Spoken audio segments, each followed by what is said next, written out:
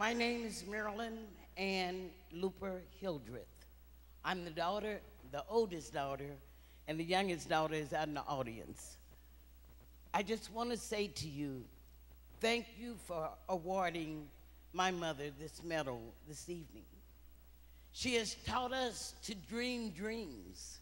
She has taught us to go places that she's never been. She's taught us to believe in God. She taught us to believe in this country. She taught us to believe in Oklahoma, but she taught us to do what is right. She's fought a long fight.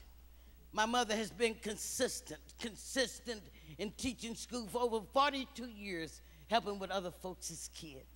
My mother's been consistent by being a drum major for justice. She has fought against injustice all over this country. And she's given many young people an opportunity to go places and to dream the dreams of her dreams.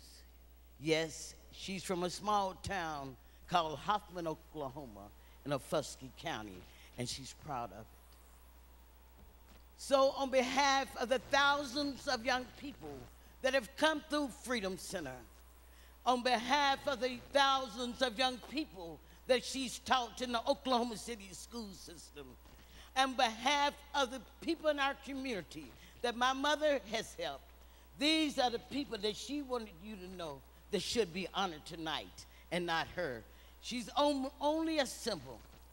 Yes, she's given her life, but her life is not over. Only God knows the secret of a rose. And yes, my mother is that rose. Thank you, Oklahoma.